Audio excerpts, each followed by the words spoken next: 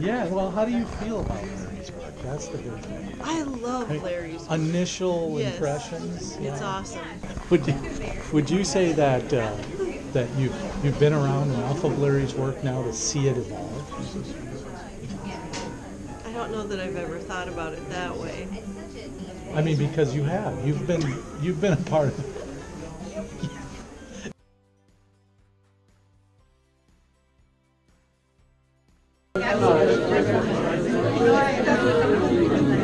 All right. Well, that's good, Shirley. Well, enjoy your evening, and we'll make sure this makes a big part of it. Thanks.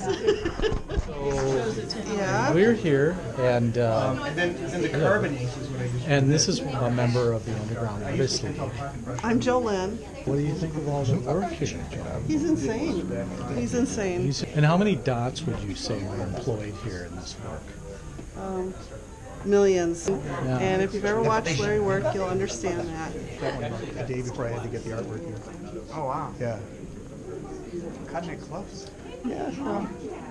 Yes, I always have in my mind I should work bigger, and I just never. I really like it. I mean, it takes one.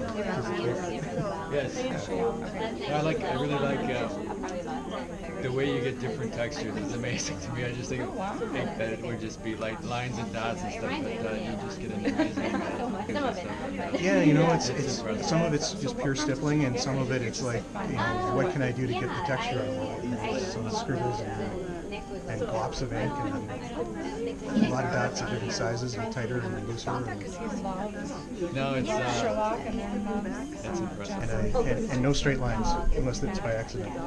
I never measure anything or put straight edges in. What I like to do is I just like to walk up and count the dots. I don't know if you do this, but You have some free time on your hands. I do. It's if I was in prison, I just want 4 Larry drawings, and then every day, and I just count To them. infinity and beyond. Yeah. Right. I think they're great. I particularly like his location drawings, like places around the Twin Cities, neighborhoods. They have a pretty high level, but it gets better and better. You can see the depth really starting to enter into. Well, as somebody who has done stippling myself, I can't believe how perfectly precise his images are, and they're so huge.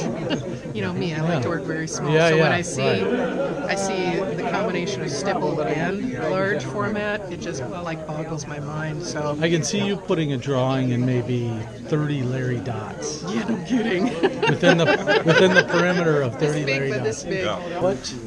I mean, besides Larry's continuous pestering, what decided to make you give him a show here at the gallery? What appeals to you about his work? Well, as he pointed out earlier when he was talking, it's different, and I wanted something different because I love paintings, I love landscapes and more traditional things, but it's fun to also in a gallery kind of push the edge a little, and I think he does that.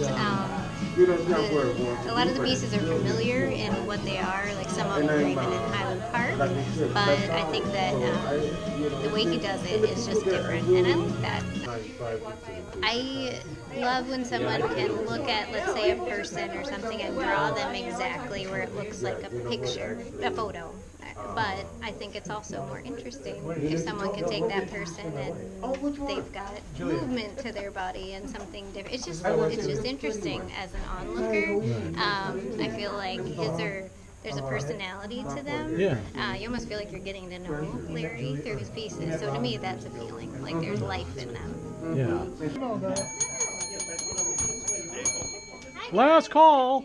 No, just kidding.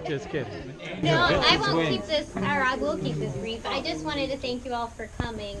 Myself and Larry and all of us at Frameworks just really appreciate how you support the arts. Every time we have an opening, and Larry is amazing at what he does. I can't imagine all the time that these pieces took. So thank you so much for having them in our gallery. We're very honored. So yeah, I just wanted to thank you, and I think Larry just wanted to say something quick too. So. Thank you. First, I have to say thank you to Maddie and her team who really set this up nice, and spelled everything correctly, especially my name, which almost everyone gets wrong. And thank you all really for coming. I know my art is different; it's not painting, and I was very nervous that what if nobody shows up, but this is really cool. So thank you. And if you have any questions about the art or any of the work, I'll be glad to tell you anything you want to know. If you have embarrassing questions, I'll tell you that too. So thank you, and please enjoy it and have some wine and beer and food.